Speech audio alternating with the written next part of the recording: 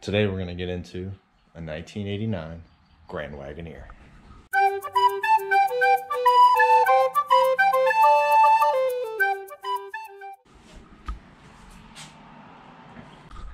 Alright, why are we going to do this? Well, transmission's leaking. You can see underneath, here, you can put a light on it. Yeah, good size leak. Yeah, it looks like some oil as well, but most of that is transmission.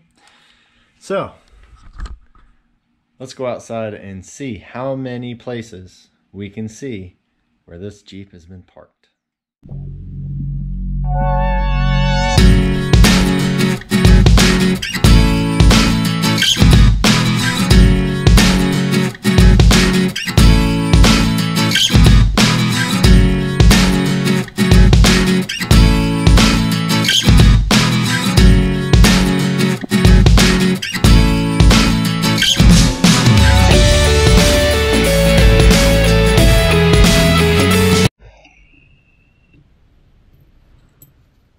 Drop in the drop shack. Maybe. You know, one thing good about having a lifted vehicle, I don't need to put it on jack stands. I might put it up there just to do it anyway.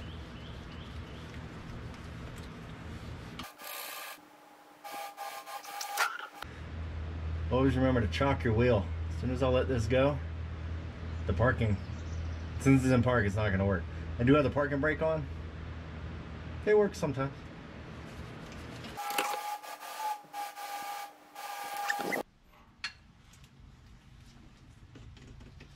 Vacuum actuated four-wheel drive system. Why? Give me a cable or a lever. Alright, there's our culprit. This nasty, disgusting thing. We're getting ready to throw this outside and hit it with a pressure washer. What we want to do before we go out there is to cover up all these holes. The cooler lines, the output shaft, everything needs to be covered up because you do not want water inside your transmission. So let's go.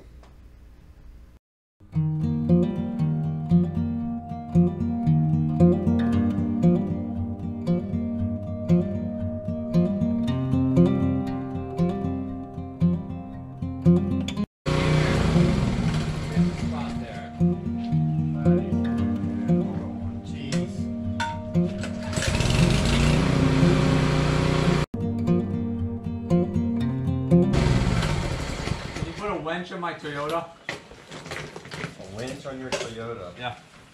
Your Camry? Yeah. Sure. Are you recording? Oh, you are? Yeah. So is it okay if Alright, main culprit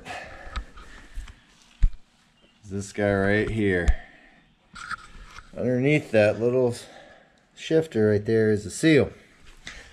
On the new seal, big giant box. Actually, let's see if I have a part number. Part number 14582. Anyway, big box for, I can open it with one hand. Big box, small little seal. So that's gonna sit in there. First, you gotta get that off. Alright, let's get this guy off. It's supposed to pop right off. Does it? No. One thing we do have here is a little pin or a C-clip type of thing. So we need to get that off. And I'm going to need a screwdriver.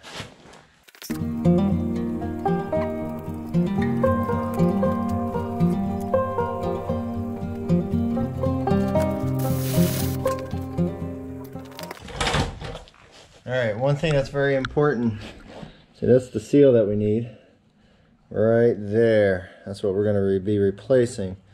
Now, one thing you do need to realize that all this dirt has the potential of getting it down into your transmission, and you do not want that to happen. So you want to Just use a pick, something like that. Just kind of clean it out as best you can. And then there's actually a tool to get that out. Do I have said tool? No, I do not. So we're going to adapt, overcome, and figure that out. Stay tuned.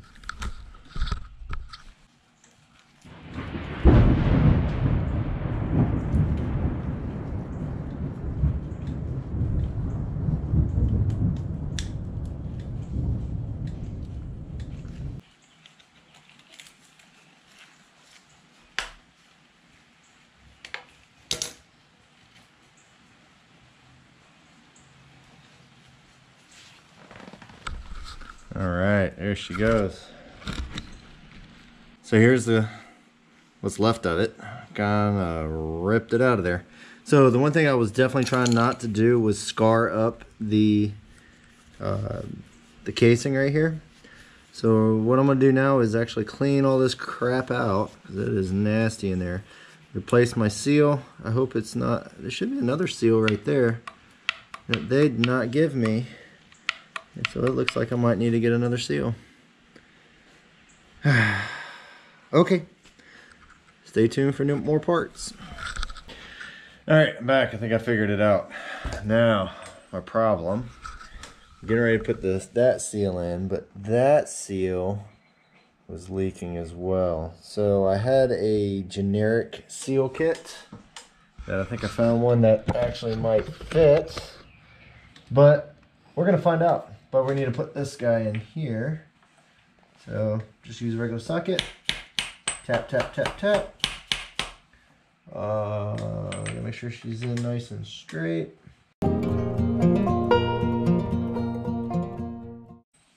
There we go. Look at that. Pretty. Beautiful. Alright. Let's put everything back together. Maybe put it back in the Jeep one day.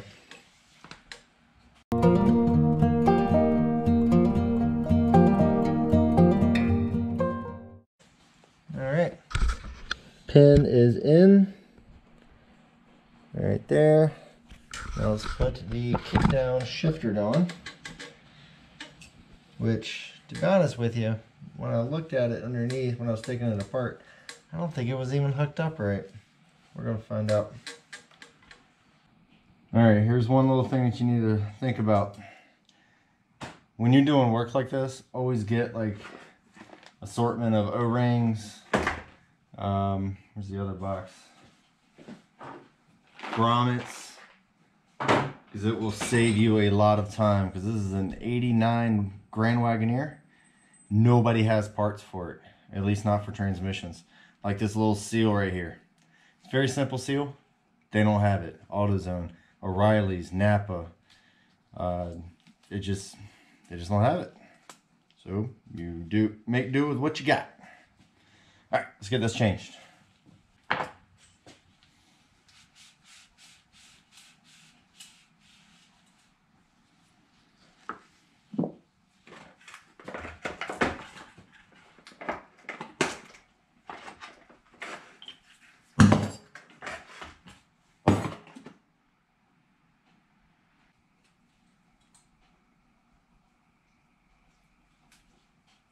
There we go.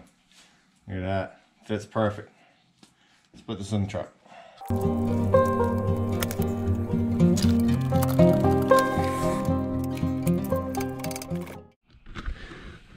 Look at that. It is in there. It's the way it's supposed to be. Fantastic. Alright, got some brackets. We got the transfer case, cross member, exhaust, cooler lines, linkages. We got a lot of stuff to get up. But, hey, the big thing's in there. Transmission is in. Hey, another day, another dollar. Here we go. So, this is the linkage for the Wagoneer. Now, on this particular one, all of these plastic piece of garbage clips, this one here, see this one's all broken. Well, it's kind of hard to find these, so apparently maybe I just didn't look close enough. So we're gonna find a different solution. So we're gonna put what's left of that up there, because it does actually hold as a bushing. So we're gonna use a washer. Yep, grade 8, that's what I got. So we're gonna stick that on there, and then we're gonna use these little tiny, see if I can hold it up without, little clips, little C-clamps here. And that is gonna be my replacement, because if you can look at here, it has that little groove. That's what we're gonna use. We're gonna use that groove. And just put this baby on. So, let's put it in the truck. All right, well, transmission's in, the transfer case is in, the exhaust is hooked up. Pretty much everything is connected that I can see and that I can remember. So just filled it up with ATF. Little tip, make sure you look it up. I was completely wrong on the type of transmission fluid I needed for this. So I did look it up, and it is Dextron 4 that I needed. And what I had on hand was 3. So I had to run up to the store and go get some more. Also, the transfer case uses Dextron 3 for the transfer case. I didn't know that. I had some 80-90 I was going to throw in there. It's a good thing I looked, so make sure you do look. But we're going to fire it up, see if it actually goes in gear. We'll see.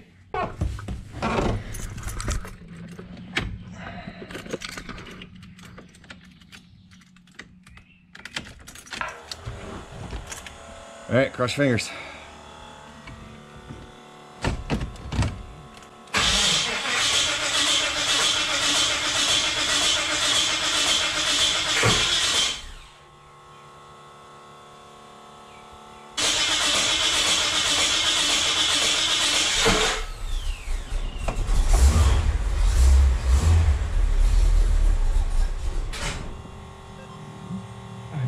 That doesn't sound right. Let's take a look. Alright, well, she's running again. I have it in neutral because I just checked the fluid, and of course I needed to add some. And of course I ran out, so we're gonna get some more. But it should be enough in there too. Oh, she's in gear. Okay, I think I figured out why it sounded so god-awful when I was starting it earlier. Now I was a little bit afraid because I had to take the transmission out twice. The first time, well, obviously to fix the leak. The second time is because when I put it back in, the counterweight on the pressure plate was hitting one of the bosses on the torque converter. So when I was turning the motor over to be able to put the bolts back in on the torque converter, they were all one piece because I was pushing there. I was kind of thinking maybe I bent the pressure plate. I went in and took the starter off, and it looks like it is a aftermarket. I didn't put it in, but there's a small bit of adjustments, almost like shims. I adjusted it all the way in, cranked it up, and it did beautifully. Something else that I did notice is that the kickdown linkage wasn't even hooked up. So that could be the reason why I just stayed in third gear. So anyway, yeah, project done. So one other thing, I did not record a lot of the installation of the transmission and transfer case and stuff like that, mostly because this is a family show. Doing it by yourself on your back with some homemade tools that could have used a little bit more engineering. Yeah, it was challenging, so to speak. But we got it in there. We're gonna get some more fluid and then run it down the street, try to get all the air pockets out. I did drain the cooler lines, drain the fluid, and of course trying to put it in there, the torque converter fell out, and of course created more air pockets. So I filled that back up, put it all back together, and we will see how she does. So that's gonna wrap up this particular episode. And don't forget to like, subscribe, all that good stuff. I say that every time. But she might be back in action and hopefully not leaking. So as of right now, she is should be good to go. But you'll see more of this here coming up soon. Maybe I'll do a walk around and see what is going on with this thing. There has been a few modifications, but other than that, I think she's ready to go. Anyway, tune in. We'll have a next project coming up soon. We might have a Gladiator coming in here, maybe doing a 2-inch lift on that. We also have a Toyota Tacoma that just, why Toyota? Why? So we'll have that, and we will probably have a follow-up, because I think I'm going to get a tuner for that Toyota Tacoma. It's a 3rd gen.